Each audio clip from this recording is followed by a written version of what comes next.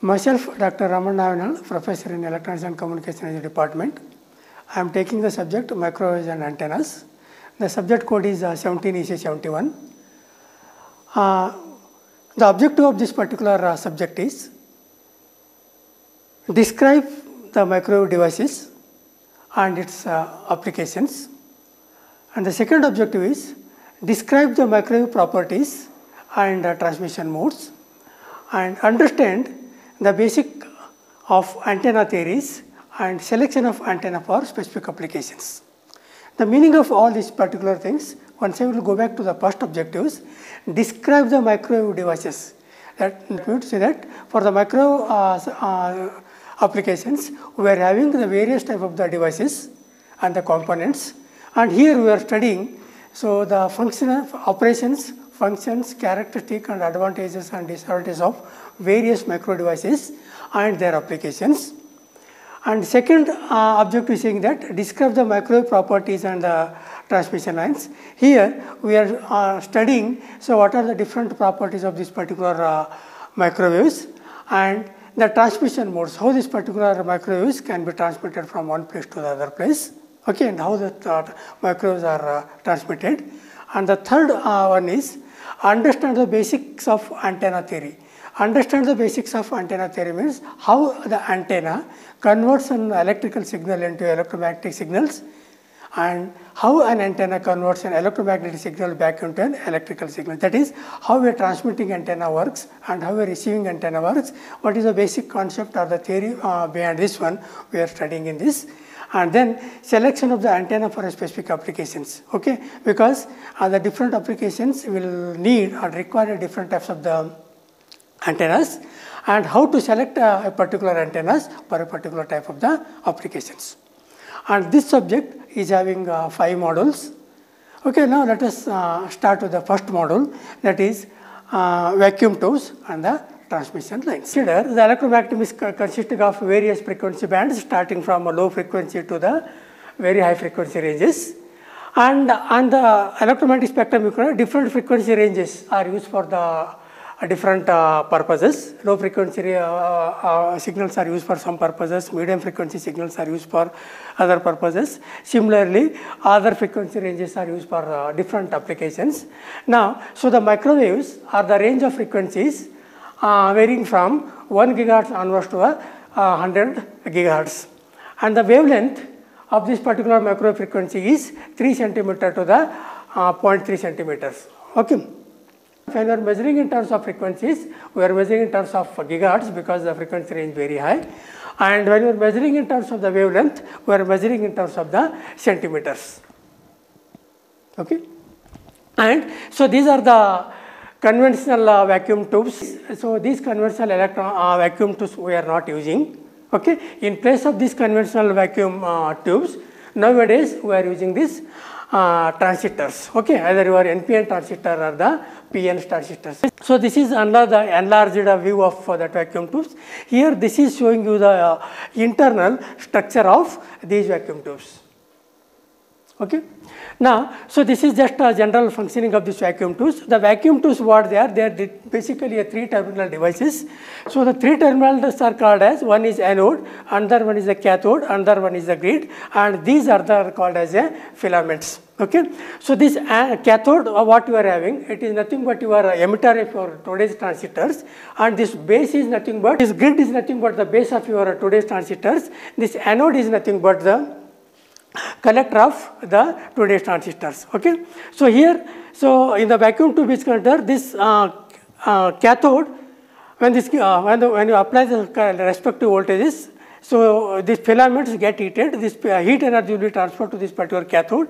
So cathode starts emitting the electrons, and these electrons will be toward the plate, and this plate will collect these particular electrons. These electrons move, then the current starts flowing this, and the number of electrons which are moving from this cathode to the anode will be controlled by this control grid, whatever the voltage you are applying here. So these conventional vacuum tubes are having some of the disadvantages. So these we are not using for the micro purposes.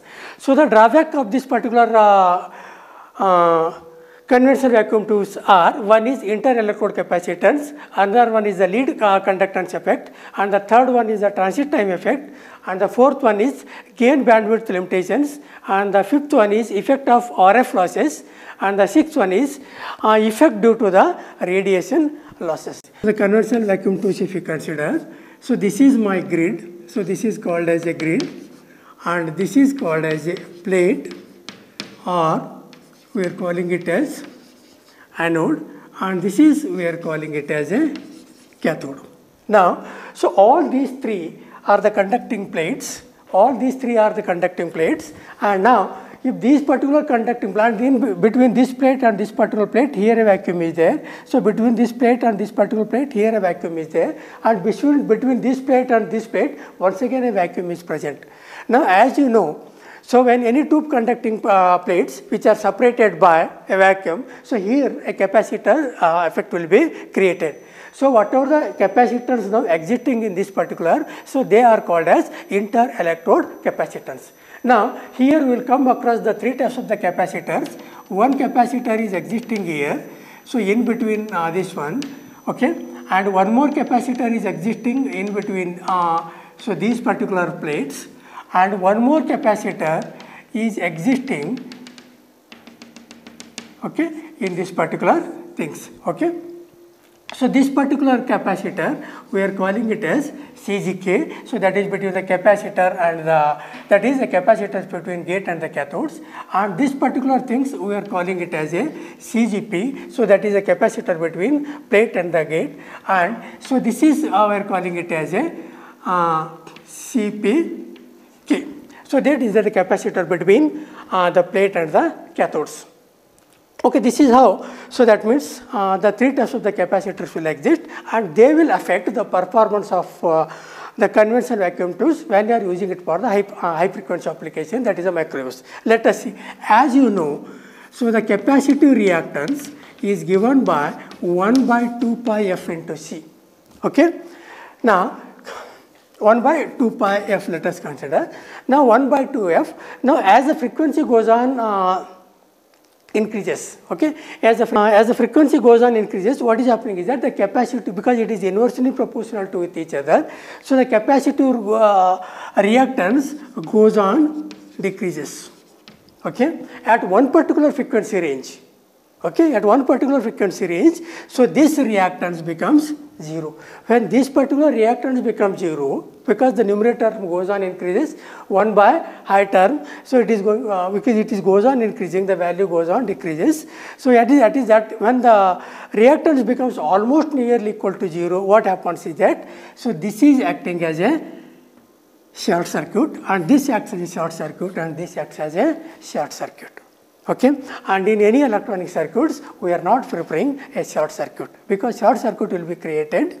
Okay, so therefore, so these particular conventional vacuum tubes cannot be used for the high frequency applications. And the second thing is that, as you know, so these are the conducting grids, or the wires are there. So themselves contain an inductance. Okay, so this inductance we are calling it as lead inductance. Okay. Now,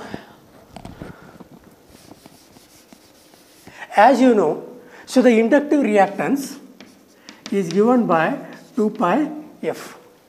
Okay. Now here the reactance is directly proportional to the frequency. Now as the frequency goes on increases, okay, as the frequency goes on increases, so the inductive reactance, that is the reactance offered by inductance, whatever the inductance is present in these particular things offered by these particular grids will, okay, increase, because what happens is that as the inductive reactance goes on increasing, it affects the upper frequency limit of this particular grid, because as the reactance goes on increasing, then the current flowing through this particular goes on decreases. Okay, so because of this particular reason, both the inductance and the capacitance effect which are present in this particular conventional tube will degrade the performance of this particular vacuum tubes, and it reduces the efficiency and the power output given by these particular devices, because for the micro applications we need a high power output. And the third effect is the transit time effect. Transit time effect. Okay. Now let us first see what is the transit time, what is meant by the transit time, and how it affects the performance of this particular device. Now the transit time means, now as you can observe it here, so the electrons which are emitted from this particular cathode to move toward this particular plate, so that is from this particular point to this particular point, the electrons have to move. The movement of these electrons from this point to this particular point requires certain amount of the time, because at time instant t0, suppose the electrons are emitted from this particular cathode, and to reach to this particular plate, it requires some time, that is t1. Okay. Now, so this t1 minus t0, okay, so that we are calling it as a transit time. Now, this transit time at the low frequency applications does not have any effect. So, the electrons will move from a cathode to the anode, and the current flowing, this device functions. But when the high frequency applications, that is the microwaves, are considered, so this particular, whatever this particular transit time is there, so this transit time will have an effect on the movement of these particular electrons. How it affects is that you can see here from this particular cathode, so the electrons are moving in this particular directions, and to this particular grid, so we are applying a potential, that is a positive potentials. Okay. Now, because of the positive potential is applied here, the electrons which are moving here, they are negatively charged particles. So, therefore, they are get attracted and they will move toward the plate. But when high frequency applications are there, what is happening is that because of this transit time effect, so whatever the electrons are moving here, okay, the transit time effect is such a way that by the time the electrons reaches to this particular place, so the grid potential becomes negative. Okay, I am repeating once again. So, when the electrons are moving from this particular cathode and they start from moving this particular plate, but when the high frequency applications are there, by the time the electrons are emitted from this particular cathode and move towards the grid, when they are about to reach to this particular grid, so then the grid potential becomes negative. Okay. So, when the grid potential becomes negative and the electrons are of negatively charged particles, what happens is the electrons instead of moving towards the plate, so they will once again comes back to the cathode. That means the electrons will move to and fro in this particular grid only. So, this will decrease the efficiency of this particular microwave tubes. So, this particular conventional vacuum tubes. So, therefore, so because of these particular reasons, so these conventional vacuum tubes, we are not using it for the microwave applications. Okay, the transit time effect, once again I am repeating, the transit time is nothing but the time required for the electrons to move from cathode to the plate. That means that at the time instant t0, the electrons are emitted from this, and at the time instant t1, so the electrons reaches to this particular plate, and the difference between the t1 minus t0, we are calling it as a transit time. If the transit time is less, the electrons will move from plate to cathode to the plate. But for high frequency application, the transit time is large. What happens is these electrons, when they move towards this particular, moves through this particular grid, so the grid potential changes. When the grid potential changes, so therefore the grid potential becomes a negative, and electrons are also of negatively charged particles. They will repel each other, and the electrons will move in this particular space only, and the no electrons will move toward the plate. But few electrons will move toward the plate, and they will and the current starts flowing, but the current is of very smaller values. So, therefore, the efficiency of this particular vacuum tubes in the micro application is less, and the power developed is also less. So, therefore, for the micro applications, so these conventional vacuum tubes we are not using. Okay. The major reason for not using this are, one is electrode capacitance, second one is lead conductance, third one is the transit time effect. So, these will affect the performance of these particular devices. So, therefore, we are not using these particular devices in the microwave applications. To generate the signals at the microwave ranges, a special type of the devices are the tubes are available. So, those particular tubes are called as M type of the tubes and the O type of the tubes. And For the M type of tubes are not specified in our modules, so therefore not dealing with this. And let us consider only the linear beam type of the tubes, and also they are called as the O type of the tubes. Okay, I am repeating once again. There are two types of the microwave tubes are there to generate the microwave signals. One is the M type of the tubes, and another one is the O type of the tubes. Okay, and now in the O type of the tubes, once again they are depending upon how the device functions, what are the properties, how the signals are getting generated. So they are separated into different categories. One is the cavity type of the tubes, another one is the slow wave type of the tubes. In the cavity types of the tubes, we are having a resonant cavity type of the tubes and a klystrons and the reflect klystron. Okay, and that means in the klystron we are having a single klystron and the multi klystron systems. In the slow wave type of the tubes, we are having a forward wave tubes and the backward wave tubes and helix TWT, that is a traveling wave tube, backward wave amplifiers and the backward wave oscillators and coupled cavity TWT. Okay, so that is depending upon the functions, properties and the characteristics, output powers generated by the devices, and depending upon the efficiency, we are classifying that O type of the tubes into a, so these many number of categories. Okay, for the module is considered, we are dealing with only the klystron and the reflect klystrons. Let us see how this particular klystron and the reflect klystron functions and how they will generate the micro signals. Okay, now, so for there are two basic configurations are available in the klystron tubes, and these are basically microwave tubes. One is the reflex klystron. It is used as a low power microwave oscillators, and the other one is multi cavity klystron. It is used as a low power microwave amplifiers. That means to say that one tube is used for the generation of oscillations, and multi cavity klystron tube used for the generation used for the amplification of microwave signals. Okay, and now, so before going to the functioning of these particular devices, let us see some of the images. Okay, the photographs of these particular microwave devices. Now, this is the first klystron which has been developed in the earlier years. So this is the picture you can observe. Okay, and the second image I will show you. So this is the another image of this particular klystrons, and you will see one more image just for illustration purposes. And this is another reflex klystron which is generating at the power of 400 kilowatts, because these reflex klystrons are developed or designed with the different power outputs, okay, starting from kilowatts to megawatts of powers. And whatever the reflex klystron which has been shown in this particular diagram, which is generating the power of 400 kilowatts. Okay, and whatever the diagrams which are, whatever the images you have seen, so the internal diagram of this particular reflex klystron which has been shown in here, and both the diagrams are same. Okay, only in order to explain the function of this particular devices, I have shown the two diagrams, but one diagram is sufficient for you to define the explanation of this. Now, let us see the construction details of this particular reflex klystron.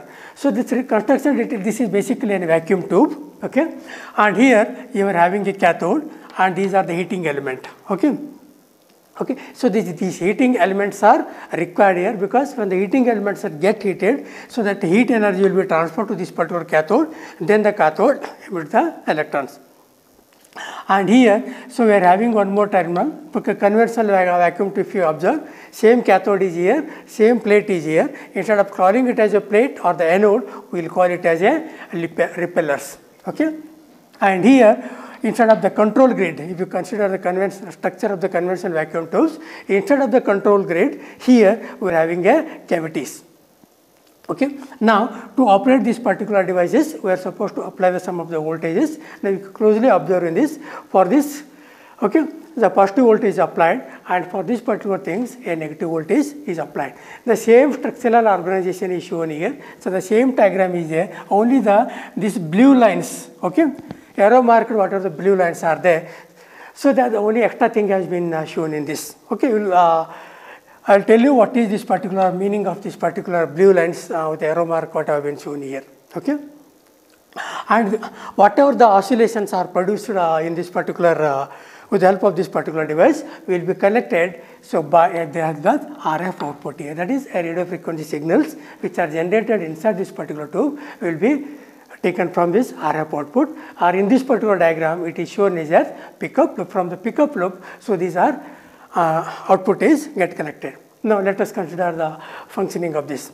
So the basic assumption we are supposed to make in order to explain the operation of this particular device is that whenever this particular device is gets connected, okay, that's connected and all the voltage are applied here, okay, due to the transients, okay, or due to the generation of the noise signals present here, so some amount of oscillation is produced. Okay, remember here. In order to explain the operation of this particular device, we are supposed to make one assumption. That assumption is that when you connect this particular device with the appropriate voltages, due to the transients or a noise signals, here inside this a small amount of oscillations are produced. Okay. And next one is that, so these cavities we are calling it as a resonant cavity, and these cavities are having a certain resonant frequency. As you know, for the other it is a resonant circuit is there, it is having a certain high values at a resonant frequency. Here also, whenever this particular cavity is having its resonant frequency at that particular time, so whatever the small oscillations are there, so they are amplified, they are increased to a higher values. Okay. Now, with these particular assumptions, now let us consider the operations. Now, so this cathode is applied to the voltage and the heating element has applied to the voltage. The heating elements starts heating when you apply the voltages. When it gets heated, so the heat energy will be transferred to this particular cathode. When the heat energy transferred to this particular cathode, what it will do? It emits the electrons. Okay, as your conventional transistors, emitter emits the electrons. Here also, so cathode starts emitting the electrons. So these electrons, now this whatever the dotted lines are there. So these electrons will move toward the repellers. Whatever this particular plate, so this particular terminal we are calling it as a repeller. When they will move toward this particular plate, now observe here. So they are supposed to pass this particular gap. That is a grid gap will be there. Okay, when they are moving through this here, so they are supposed to pass through this particular grid gap. So the grid gap you consider here, so to this particular grid you are applied to the certain potentials. That means that here you are having a field. Okay, so here a field will be present here whenever these particular electrons passes through this particular grid. Okay. So what is happening is that one particular concept is there, so that is velocity modulations. That means to say that, so these reflex crystals will operate on the principle of velocity modulations. Okay. Next I will show you some diagrams, so how that velocity modulation takes place. Now let us consider that particular case. So when these electrons are moving toward this particular plate, at this particular space, so these electrons are bunched together.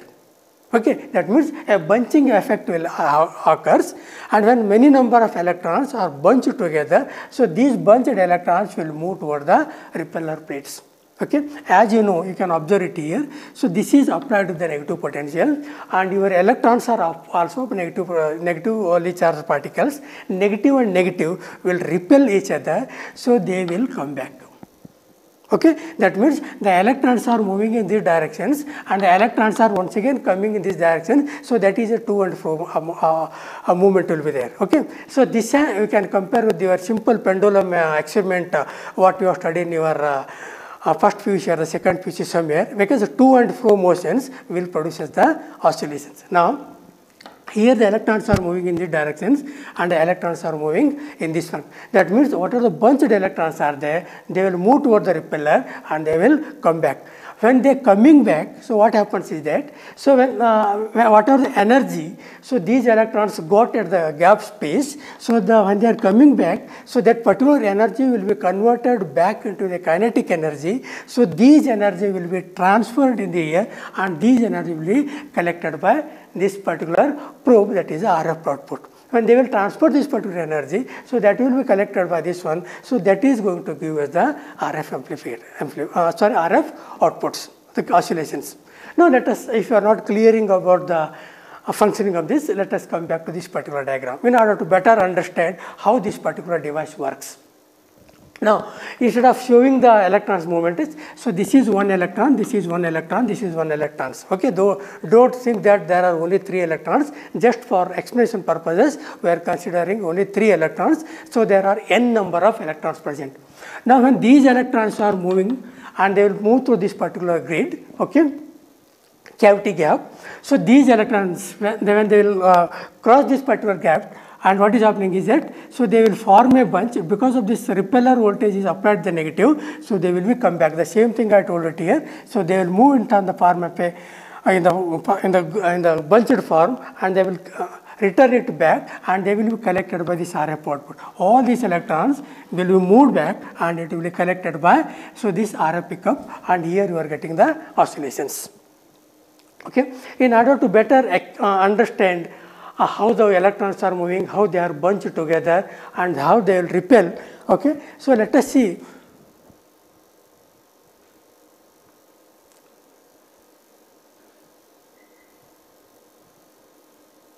Okay, this is the another diagram for better illustration purposes.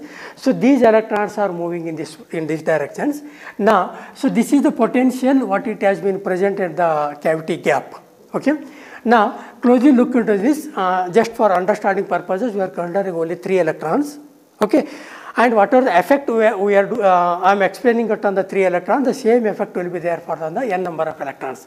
If you closely observe, here 1 electron is moving. Okay. Observe that particular point C here. Here 1 electron is moving, observe the point A, and here 1 electron is moving, observe the point E.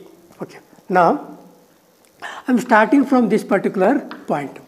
Okay, assume that, so these electrons which has been emptied from this particular cathode, I am moving in these directions. So this electron is the first electrons emptied from this particular cathode and moving toward this repeller place. Okay, repeller plate. And when this electrons comes here, closely look here at the time t equal to 0, it is occurring with the negative potential here, because in the cavity gap, whatever the potential is there, it is a negative potential, and the electrons are moving. Because of the negative potential, and the electrons are also negatively charged particles, it tries to oppose each other. That means to say that this potential restricts the velocity of the electrons which is moving toward this particular plate. So that is happening as that whatever the electrons, when it come to the cavity gap, it moves with a slower velocity, because that field tries to, because the negative field tries to decrease its velocity. Now, come to the point B, the second electrons which enters later. So, it is neither affected by having a positive potential or a negative potential, a neutral potential is there. With what velocity it is moving, with the same velocity it is passing through this particular gap and reaching here. And the third electrons, if you observe here, so third electrons, it has came late, but if you observe here, it is, okay, but with this positive potentials. Okay, at that particular point, that means when this third electron, the electrons is emptied from this particular cathode, when it passes through that particular gap, the field present is a positive and the electrons are up negatively. So they will attract each other. That means that the velocity of this particular electron, when it passes through this particular gap, increases. Okay, so it will increase. Now closely if you observe, when these electrons, one has come at the time instant t0, another has t1, another has t2, but when they pass through this particular gap, the potential through which they are passing, sometimes negative, sometimes positive, and sometimes neutral. But at when they pass through this particular gap, so they will reach one particular point, okay, at a particular instant of the time. So they are bunched together at a particular cycles. Now these bunched electrons will move toward the repeller plate. So that such effect will be there on the electron. That means thousands of electrons which are emptied from the particular cathodes, they will pass through that particular gap depending upon negative potential, positive potential or a neutral potentials. They will form in the bunches. Okay, they will move in the form of a group. okay, towards the plate, but as a plate your repeller is of negatively charged particles, once again they will come back. Okay, let us see this particular operation once again. The same thing, because these are the different diagrams I am showing you to just in order to understand the basic concept. Okay, so this electron is moving, coming back because this voltage is applied is negative. So these electrons is moving, coming back, with this it is applied. Okay. Now another example, just the same thing is here. Now let us see here. Okay, the more expanded view of this one. The cavity gap voltages, if you observe it here I am getting the different bunching of the electrons. Okay. Now if you closely look at here, for the so the electrons at the time instant Tc, okay, so it is having in the cavity gap a negative voltage is there, even though this electrons has entered the gap first, but it is moving slowly because a negative potential. The electrons which are at Tb, okay, so it is having a neutral potential, it is normally with the same velocity what it is from the emptied, it is moving, and Ta, it is occurring with the positive velocity, its velocities get increased because the positive voltage, the electrons are of negatively charged part. So all these electrons are bunched together here. Okay. Now, so this is the bunching effect, and similarly if you can observe here, so these electrons and these electrons and these electrons, so they are bunched together. Now these bunched electrons will move toward the plate or the repellers. Okay, repeller is applied with the negative potentials.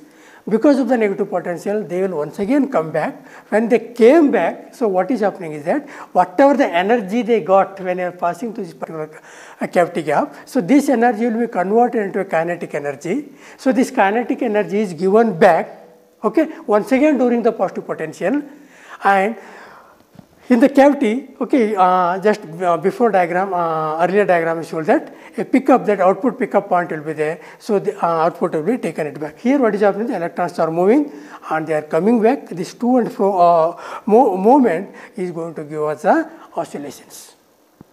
Okay. This is the one more diagram, just there I have shown only one electrons. Here the diagram is showing that n number of electrons, okay, are moving from the cathode and they will form a bunch, okay, bunch of electrons after passing through the gap, they will form a bunch of electrons move toward the cathodes. Okay. So the bunching effect you can observe in this particular diagram.